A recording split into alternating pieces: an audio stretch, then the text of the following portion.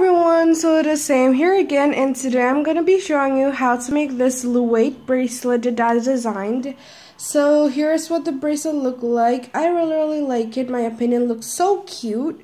So it's pretty long actually, kind of, but of course you're still going to be needing an extension, but it's long enough to take a picture of it.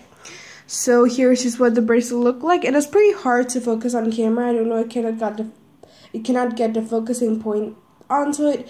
So I actually designed this bracelet a long time ago, but not that long, but quite long. I haven't been making a tutorial for it. It's because I have new designs that I maybe just say I don't like better. So I kind of forgot to do a tutorial on this one, but today I finally am. And so yeah. So for today we're going to be needing a loom, a hook, and a C-clip. So first, you're going to be grabbing the bands that you want for the white bands on this bracelet. Today, I'm going to be using white as well. So I'm going to be going outwards on both sides. And this time, it's not going to be a normal border. As you can see, it's not like straightforward. So what we're going to be doing now is you're actually going to like go forwards on the right side, but you're going to be going inwards on the left side. Now you're going to go outwards from the direction that you just went inwards, and from the other side you're going to go inwards. Now you're going to go upwards on that one, like that on that one, upwards again, and you're basically, this is the pattern that you're going to make. So front and make a V facing the other side, the outside, and front again. So you're like, just like hexagons all the way up. It's so simple. So I'm just going to be showing you one side, then you're going to repeat the same thing to the other side. So on the top part, you're just going to close and close. So now I'm going to be grabbing the color for the black bands. Today I'm going to be alternating colors with Sunkiss and also this color that is non-official branded, so yeah. So first, I'm just going to start from the bottom, and you're going to grab your first color and you're just going to go forwards. And you're going to grab that same color if you want a different one and go like that and like that. One section is complete. You're going to need 3 bands for a section. Now I'm going to go forwards like that and like that. Now I'm going to grab 3 more bands and I'm going to go forwards like that and that. Twisted. You know how I hate twisted bands so much. Well, actually, untwisting the bands on this bracelet isn't that hard to do. So you're basically going to be repeating this process all the way up until your ear reach. Sorry. I meant until you reach to the top of your loom. And I'll be back once I'm done. So for the last one, you're just going to grab a band and go forward. Now you're going to go back to the bottom, and you're just basically going to be making a capping band there.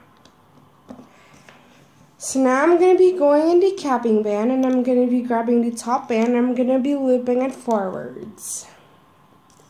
Now what I'm going to be doing is I'm going to be looping both of the border bands outwards and outwards. Now I'm just going to be looping this band inwards.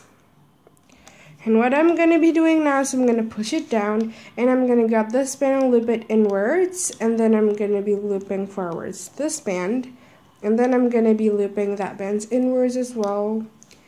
And then you're going to go in everything, and you're going to grab that Sunkiss band, oops, and you're just going to loop it forwards, and you're going to go in everything, and go to the very bottom and loop it outwards.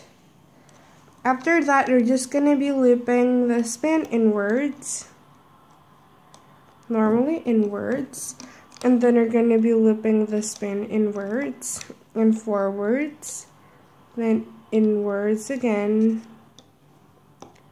then you're going to always be looping this band forwards first before looping this one. After you loop that one, you may loop that one, then you're going to be looping this very bottom band outwards, and basically that's the process. Now I'm just going to be looping this band inwards, forwards, inwards, forwards,